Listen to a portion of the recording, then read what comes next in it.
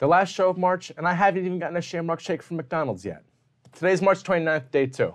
I'm Tyson Witten. And I'm Lincoln Cromer, with Will Cano willingly in Studio B. I'm Will Cano, reporting from Studio B. Our top story today is a very important elective offered here at OJR that not many people know about, the African American Studies course. We sent Gianna Diudo to give you the rundown on this elective. Hey OJR, I'm Gianna Diudo reporting for the Paw Report. Today I've set out to get some more information on an important elective offered here at the high school, the African American Studies course. Taught by Mr. Ryan Howard, African American Studies consists of 2 semester-length courses. The classes go into further detail about the lives and history of African American people and the issues they're faced with today. In a world where racism is still incredibly prevalent, courses like these are crucial to creating a more inclusive and understanding environment for everyone. I'm here with Lily Heckler and Sydney Trapp, 2 students in the class. I'm here with Liam Harrington and Damian Walls, 2 other students in the class. So what do you guys learn about in this class? We learn about Africans and their migration throughout history and how they've developed into such rich and powerful individuals in the United States. And we start at the beginning of history. Right now we're in the 1920s era, and we're going to go all the way to current time, 2022, at the end of the course. We learn about any other history class. We mainly just learn about African American history instead. Yeah, so what made you guys want to take the class? I mean, we really just like Howard as a teacher, and I love history as a student as well, so both of those reasons mainly. So I actually took this class on a whim. I didn't really know much about it. Sydney told me that I should take it, and it's ended up being one of my favorite courses and something that I really look forward to throughout the school day. And I'm African American, and when I was looking for electives to take at the end of my junior year, I was like, I want to take something that's kind of serious, but also that'll be fun, and I knew that this class would be fun, and it would help me learn about my history and things I didn't even know about 5 months ago. Yeah, for sure. Why would you guys recommend this class to other people?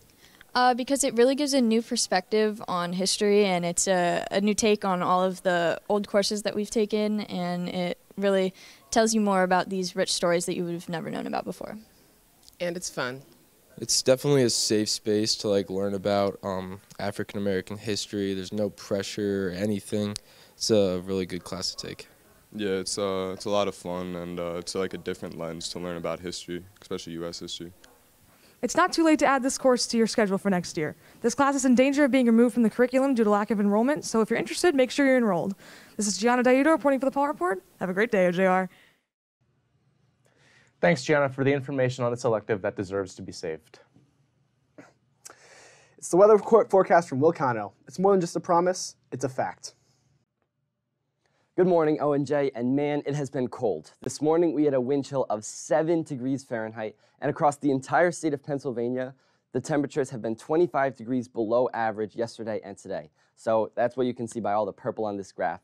So it's been feeling a lot like winter, and while it won't stay that way the whole week, we will have it for a couple more days. Today we'll only get to a chilly high of about 42 degrees, so even though it'll be sunny, it won't be feeling that warm. Now Wednesday we'll be getting closer to 50, however we could start the day off with snow showers. That's right, snow showers. So be prepared for some wintry weather Wednesday morning before we start our warm-up. And speaking of the warm-up, on Thursday we will have a crazy turnaround to 70-degree temperatures and even thunderstorms in the afternoon, some of which may be severe. So make sure to have alerts on for your phone for any severe thunderstorm warnings or anything like that that may come about. Now I wanted to touch on the temperature Thursday with this graphic. It's the same one that I showed in the first slide. However, what these grays are representing are temperatures 20 degrees above average this time across the region. So again, crazy turnaround in temperatures. Now finally, I want to touch on the weekend where we will have weather that mellows out much more. We'll be having sun and clouds all 3 days with temperatures in the mid-50s, so we'll definitely be leaning away from those extremes. Back to you, Lincoln. And with our weekly fix of the weather forecast, that concludes our show. Wait, this just in.